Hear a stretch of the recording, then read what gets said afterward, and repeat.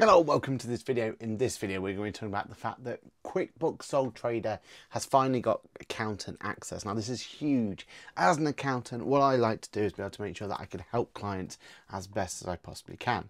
And the best way for me to do that is to have access as an accountant into their file to be able to make sure things are going okay, maybe offer a bit of assistance, give some advice, all that sort of stuff. And without that access, it makes it really, really difficult. And if I'm completely honest, that's one of the reasons why QuickBooks Self-Employed was such a difficult one to work with, because we didn't have proper accountants access. But now we do. Now we have access as an accountant, and not only do we have access, but also we get some new tools to play around with, including the first time ever in a sole trader self-employed product where we can reconcile a bank. We can make sure that our clients have the chart of accounts that they need, and we have access to all those all-important work papers as well. Throw in the option for us to do journals, and we pretty much have the best software on the planet for sole traders. Let's go straight and see exactly what this is all about. I can't wait.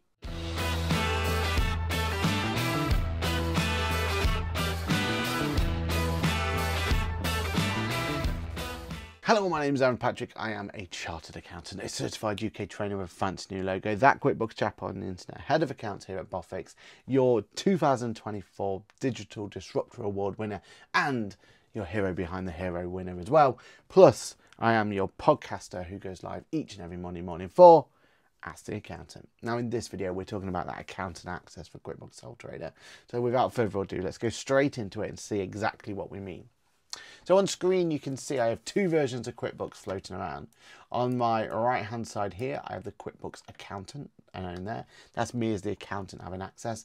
And on the left hand side, I have the Intuit QuickBooks option. And I thought the best thing for me to do this is make both of these full screen. And going forward, left hand side will be client, right hand side will be the accountant access. First of all, everything's looking exactly the same. A few little bits that you can probably see different there is at the top on the left hand side. I don't have anything over here. I can use this drop down button to jump between clients if I need to. Really useful for flicking between clients. And I also have the accountant's tools as well, which we're going to explore in a moment. If I look in the settings for both of them, they look pretty much the same. Other than, again, I got that switch company option here. Interesting, we both get the add accountant option.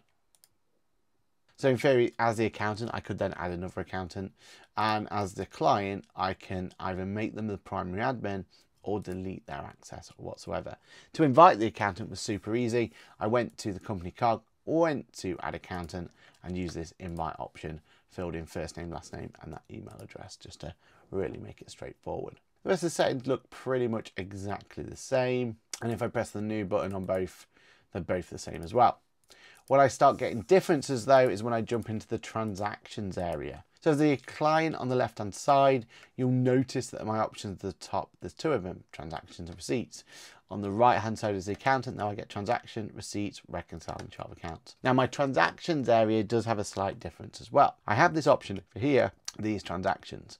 And the idea is, as I'm going through here, if I'm looking at this one, I say advertising, and if I'm happy that is advertising, I can put this tick box in here to let myself and the rest of my team know that actually I'm happy with that and I'm happy that that's been ticked. On the left hand side as a client, I don't get that tick option.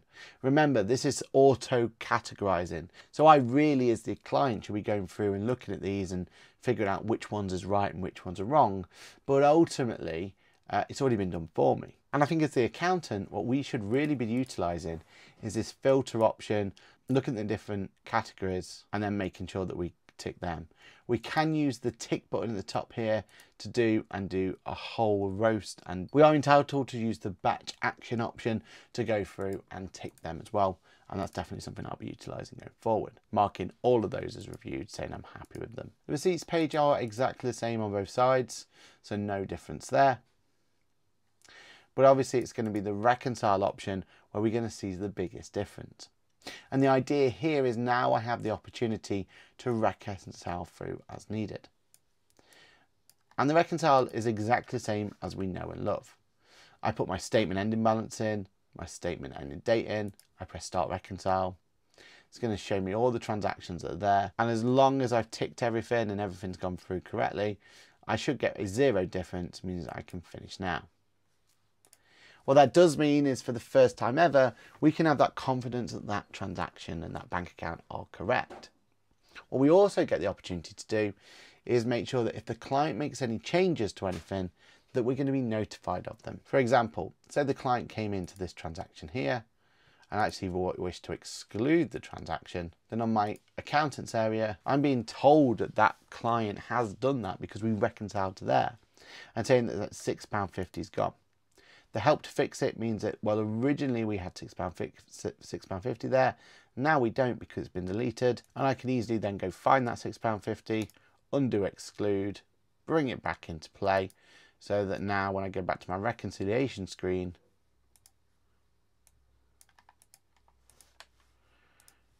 I can go back and re-reconcile, resetting it and undoing that problem that the client had. We've never been able to do this before in self-employed. So the fact we can now do it in sole trader is a huge deal. We have the option to look at our summary, so we can see when the last time it was reconciled, and we can look at history account as well, including the option to use the attach button to be able to attach a copy of that bank statement if we need to. Now the next feature is something that we've been asking for a long time, and that's chart of accounts. With chart of accounts, we now have the ability to be able to change the chart of accounts that we have down the bottom here. Now the client will never see most of these, and in fact you can add and take away chart of accounts to your heart's content. To interact what the client will see though, we need to interact with this manage mappings. So let's say here we've got this buy shirts buy on the left hand side. Now the client would like to make it a business transaction, but they don't really have a category that sits well. So what we can do is create a new category on the chart of account at the top. Let's call it stock. Let's put it to expenses. Let's put it to cost of sales and save. Now to allow my client to be able to see that, I go to manage mappings, new category, call it stock.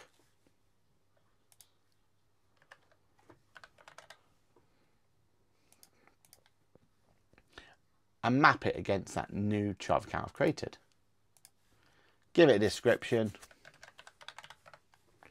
press save, and this list here is a list of the actions or the categories that the client can see.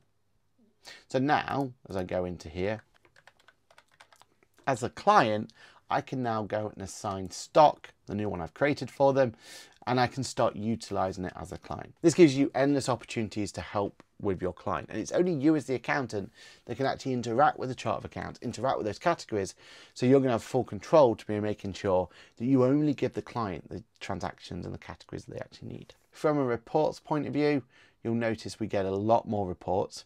Interestingly though, if you've got a CIS client, as the accountant we don't get the CIS summary, suffered summary, which I think is a really odd omission to make, but I'm sure that will come in a later. I'm sure that will come with an update later down the line. We get the same profit and loss options, same sales, but as the accountant we get all of these options as well, including for the first time be able to see how the balance sheet is, see how the trial balance is, and be able to see how the rest of these transactions work. Honestly, it's great to be able to finally see a trial balance in this product. With QuickBooks Self-Employed, we never got to see any of that, and now we do. And from a mileage point of view, the client gets this nice UI that they get to interact with. As the accountant, we only get to see the trip log, which I don't understand either, because that gives it really difficult for us to understand if the client's actually utilising this or not, if they've got it up to date, if they're ready to be able to tell us, if we can extract the data for that particular tax year. So it's a bit strange, but hey, they're the options that we have. The final bit though that us accountants get is this accountant's tool action on the top. From here we get some quick links to stuff we've already seen, like the chart of accounts and reconcile option, and also those reports.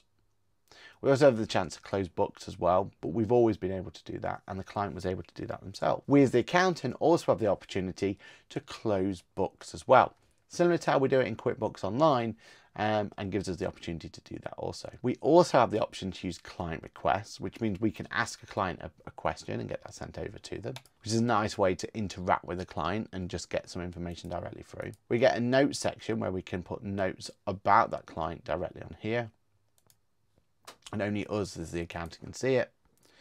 And we also get the return of the reports option as well, which means that we can see a reconciliation status of all the accounts and how they're going. And we can even set what our report tool defaults are going to be going forward. So in most instances, we're going to be using that last financial year so that all our reports will default to that going forward. And finally, we get the work papers option back as well. So excited to see that here. The work papers option as accountant is our best way to feel confident in the information that's there. We get all the options of work papers we know and love, including the option to tick to say that the items have been prepared and reviewed, and we still get the option to manage docs and add links as well. So in this case, I've gone and added a supporting document for the bank account to prove that that bank account is correct. And I would go down looking to make sure things like my CIS suffered is correct, market is prepared, and then someone will come along and mark it as reviewed as well. And I get it for both the balance sheet and the profit and loss, so I can go through and again just get confidence on what's actually there and put the items through. So there we are, there's the accountant options. Now I'll be completely honest with you, there's still some things I'm hoping to come through. For me, I really hope we get the reclassification coming soon as well, because that's where we get to put the most amount of benefit into in cleaning things up. I'm also looking forward to the rules section coming into the bank. I'll be interested to know if it's just going to be a client only feature, or as the accountant, are we going to get a few more options? Because I really do think the rules section is what this is missing now more than anything else. But as the accountant, I couldn't be happier. This is the first time we've actually been able to get an opportunity to reconcile those banks, to get confidence that those transactions are going to be correct.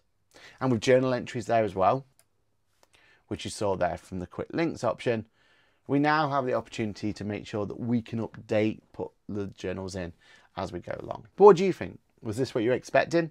Is there anything else you were hoping to get from the accountant only access? So far, this is a perfect solution for our smaller clients. Those clients that are under the VAT threshold, just want auto categorization, just want a simple way to be able to get that information over to us. This could be a really perfect fit for a real good subset of our client base. But what do you think? Have you got the perfect client that you think sole trader's going to be? Let me know in the comment section below. And if there's anything you were hoping to see from that accountant section, also let me know in the comment section below. But my name has been Aaron Patrick. As always, this video has been an absolute pleasure to do for you. If you want to know tips and tricks on how to use the best out of QuickBooks Sole Trader, especially as the accountant, then you're already in the right place. We're going to be doing a deep dive of connecting apps to it, and we're going to be looking at all the different things. And also, we know there's some updates on its way. Rules are definitely on its way, and I'm hopeful that the receipt capture gets a big update as well. So if you want to be the first to know about all the updates to do with QuickBooks Sole Trader and the rest of the QuickBooks products, you're already in the right place. So don't forget to use that like button, subscribe button, and I will then see you in the next video. Bye for now.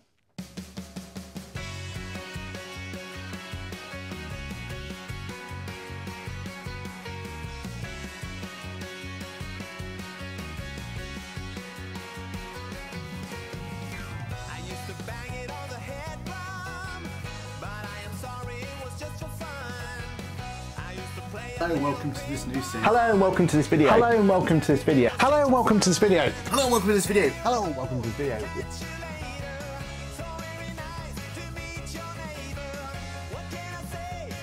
Right, let's get it set. Let's do this. Oh yeah, you're right. Yes, I'm aware we go live every Monday. The next generation is about everyone else that missed it. Yeah. So going back.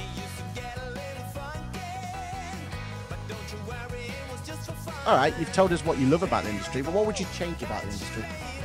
Where do I start?